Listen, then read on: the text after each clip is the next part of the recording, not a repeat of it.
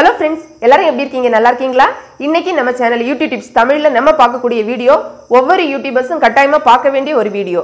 நீங்க வந்து பெரிய சேனலா இருந்தாலும் சரி, சின்ன சேனலா இருந்தாலும் சரி, இல்ல அப்படினா மானிடைசேஷன் எனேபிள் ஆனவங்களா இருந்தாலும் சரி, ஆகாட்டாலும் சரி, கட்டாயமா தேவை. என்ன காரணம்னா இது வந்து நோட்டிஃபிகேஷன் சம்பந்தப்பட்ட விஷயம். நம்ம ஒரு வீடியோ போடும்போது அந்த நோட்டிஃபிகேஷன் நம்மளோட சப்ஸ்கிரைபர்ஸ்க்கு போனாதான் நமக்கு வந்து வியூஸ் கிடைக்கும். அது எல்லாருக்குமே தெரியும். சோ அதனால தான் இது முக்கியமான வீடியோ அப்படினு சொல்றேன். இந்த விஷயம் இந்த வீடியோல நான் சொல்லக்கூடியது நான் வந்து புதுசா வந்து தெரிஞ்சுக்கிட்ட விஷயம். சோ அதனால தான் நான் உங்க கூட வந்து ஷேர் பண்றேன்.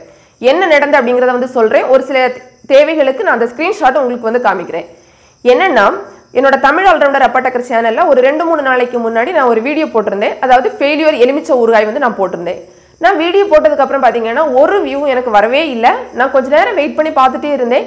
என்னடா இது இவ்ளோ மட்டமா போயிட்ட நம்ம சேனல்ல ஒரு வியூ கூட வரலையே அப்படி நினைச்சேன். அதுக்கு அப்புறம் நான் என்ன பண்ணேன்னா நான் வந்து YouTube chatல வந்து அவங்க கிட்ட என்னோட பிரச்சனையை போய் சொன்னேன். சோ அவர் என்ன சொன்னாருன்னா என்னதோ கொஞ்சம் செக் பண்ணி பார்த்துட்டு இங்க YouTubeல எல்லாமே சரியா தான் இருக்கு. நீங்க வெயிட் பண்ணுங்க. உங்களுக்கு வந்து அப்டேட் ஆகிறதுக்கு டைம் ஆகும். உடனே அப்டேட் ஆகாது அப்படினு சொன்னாங்க. நானுமே வெயிட் பண்ணி பார்க்கறேன். ஒரு வியூ வரல.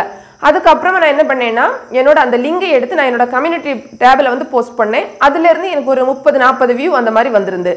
அதுக்கு அப்புறம் திரும்பவும் நான் அனலிட்டிக்ஸ்ல போய் செக் பண்ணி பாக்கும்போது நோட்டிஃபிகேஷன்ல இருந்து எந்த ஒரு வியூமே எனக்கு வரல. மத்தபடி தான் வந்திருந்து.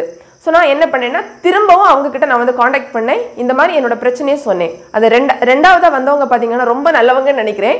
என்ன காரணம்னா அவங்க வந்து என்னோட பிரச்சனையை வந்து கேட்டுட்டு ஓகே நீங்க வந்து ஸ்கிரீன்ஷாட் சென்ட் பண்ணுங்க அப்படின்னு சொன்னாங்க. பட் என்னால வந்து ஸ்கிரீன்ஷாட் வந்து சென்ட் பண்ணவே முடியல அந்த நேரத்துல. எனக்கு தெரியல அதை பண்றதுக்கு சரியா. சோ அவங்க சொன்னாங்க ஓகே நான் வந்து உங்களுக்கு ஒரு மெயில் பண்றேன். நீங்க அதுக்கு வந்து ரிப்ளை கொடுங்க அந்த மாதிரி சொன்னாங்க. அதுக்கு அப்புறம் அவங்களே எனக்கு வந்து மெயில் பண்ணாங்க. நான் வந்து அந்த மெயிலுக்கு ரிப்ளை பண்ணேன். அதாவது என்னோட ஸ்கிரீன்ஷாட் எல்லாம் நான் அதுல வந்து கொடுத்துட்டேன். எனக்கு வந்து இந்த மாதிரி வியூஸே வரல அப்படிங்கிறதும் அனலிட்டிக்ஸ்ல பார்க்கும்போது நோட்டிஃபிகேஷன்ல ஒரு வியூமே காமிக்கல அப்படிங்கறத நான் உங்களுக்கு வந்து காமிச்சிட்டேன். அதை பார்த்துட்டு அவங்க வந்து அவங்களோட டெக்னிக்கல் டீமுக்கிட்ட சொல்லியிருப்பாங்க. அவங்களுமே செக் பண்ணிட்டு என்ன சொன்னாங்கன்னா அவங்க சைடு எந்த ஒரு தவறுமே இல்லை, எந்த ஒரு மிஸ்டேக்குமே இல்லை, எல்லாம் சரியா தான் இருக்கு அப்படின்னு சொல்லிட்டு இருந்தாங்க. ஸோ அவங்களுக்குமே அது என்னன்னு தெரியல. அவங்க திரும்பவும் அதை செக் பண்ணி பார்த்துட்டே இருந்தாங்க. இந்த நேரத்தில் எங்கிட்ட ஒரு சில செட்டிங்ஸ் வந்து சொன்னாங்க. நீங்க அதை மாத்தி பண்ணுங்க, இதை மாத்தி பண்ணுங்க அந்த மாதிரிலாம் சொன்னாங்க. அதுக்கப்புறமா பார்த்தீங்கன்னா நம்ம பொதுவாக வந்து நம்மளோட வீடியோவை எத்தனை பேர் லைக் பண்றாங்க, எத்தனை பேர் டிஸ்லைக் பண்றாங்க அப்படின்னு ஒரு ஆப்ஷன் இருக்கும். அது வந்து நான் வந்து டிசேபிள் பண்ணி வச்சிருந்தேன். ஸோ அவங்க சொன்னாங்க நீங்க வந்து அதையும் எனேபிள் பண்ணுங்க அப்படின்னு சொன்னாங்க. அது வந்து என்ன காமெடியா இருந்துச்சுன்னா இப்போ அவர் அஜித் படத்துல பாத்தீங்கன்னா அவர் ஒரு ஆட்டோ ஓட்டிட்டு போறவங்களுக்கு சொல்லுவாங்க ஆட்டோ ஓட்டாம இருந்தோடனே இந்த கண்ணாடி கொஞ்சம் திருப்பி வைடா ஆட்டோ போகும் அப்படின்னு சொல்லுவாங்க. அதாவது கண்ணாடிக்கும் ஆட்டோக்கும் வந்து சம்மந்தமே இருக்காது. அதே மாதிரிதான் இவங்க சொன்ன டிப்ஸுமே எனக்கு சம்மந்தமே இல்லை. இருந்தாலும் சரி அவங்க சொல்றாங்களே அப்படின்னு சொல்லிட்டு அதையும் நான் எனேபிள் பண்ணி பார்த்தேன். ஆனாலுமே ஒர்க் அவுட் ஆகவே இல்லை. அதுக்கப்புறம் என்னடா பண்றது அப்படின்னு யோசிச்சுட்டு இருந்தேன். அதுக்கப்புறம் அவங்க என்ன பண்ணாங்கன்னா திரும்ப வந்து எனக்கு ஒரு மெயில் பண்ணாங்க. அதுதான் ரொம்ப ரொம்ப முக்கியமான விஷயம். என்ன விஷயம்னா அவங்க சொன்னாங்க இந்த வீடியோ வந்து நம்ம அப்லோட் பண்றதுல நம்ம நார்மலா பேசிக் இருக்கும், மோர் ஆப்ஷன் இருக்கும். இந்த மோர் ஆப்ஷன்ல பாத்தீங்கன்னா நமக்கு அட்வான்ஸ்டா நிறைய அந்த செட்டிங்ஸ் வரும். அதுல வந்து ஒரு செட்டிங் இருக்கும். உங்களுக்கு பார்த்தா தெரியும். நான் ஸ்கிரீன்ஷாட் கூட போடுறேன். அதாவது நோட்டிஃபை மை சப்ஸ்கிரைபர்ஸ் அப்படி இருக்கும். பப்ளிஷ் நோட்டிஃபிகேஷன் சம்திங் இருக்கும். அந்த வேர்ட்ஸ் எனக்கு கரெக்டா ஞாபகம் இல்லை. நான் அந்த ஸ்கிரீன்ஷாட்ல உங்களுக்கு போடுறேன். அதை வந்து நம்ம எனேபிள் பண்ணணும் அப்படின்னு சொன்னாங்க. சப்போஸ் இதுல என்ன பிரச்சனை வருதுன்னு பாத்தீங்கன்னா பொதுவாக நம்ம வந்து வீடியோல நம்ம அப்லோட் பண்ணும்போது ஏதாவது ஒன்று நம்ம பண்ண மறந்துட்டோம்னா நம்ம திரும்ப எடிட்ல போய் நம்ம பண்ணிக்க முடியும். ஆனா இங்க பிரச்சனை என்னன்னா இந்த பர்டிகுலர் செட்டிங் வந்து நம்ம வீடியோ அப்லோட் பண்ணும்போது எப்படி பண்றோமோ அதுதான் ஃபைனல். நம்ம வந்து ஒருவேளை அதை எனேபிள் பண்ண மறந்துட்டோம் இல்ல அவங்களே டிஃபால்ட்டா கூட வச்சிருப்பாங்க. சப்போஸ் நம்ம தவறுதலா அதை எடுத்து விட்டுட்டோம் அப்படின்னா அந்த செட்டிங்ஸை அதுக்கப்புறமா நம்மளால வந்து எடிட் பண்ணவே முடியாது. அவ்வளவுதான். ஸோ என்னோட மிஸ்டேக் எங்க இருந்திருக்குன்னா அந்த வீடியோ அப்லோட் பண்ணும்போது அதை வந்து நான் கவனிக்கல. ஒருவேளை அவங்க வந்து அதை கரெக்டா வச்சிருந்திருப்பாங்க. நான் தெரியாம அந்த எனேபிள் பண்ணதை எடுத்து விட்டுருந்திருப்பேன். ஒருவேளை கைப்பட்டு அந்த மாதிரி ஆயிருக்கலாம். எனக்கு சரியா தெரியல. அங்கதான் தவறு நடந்திருக்கு.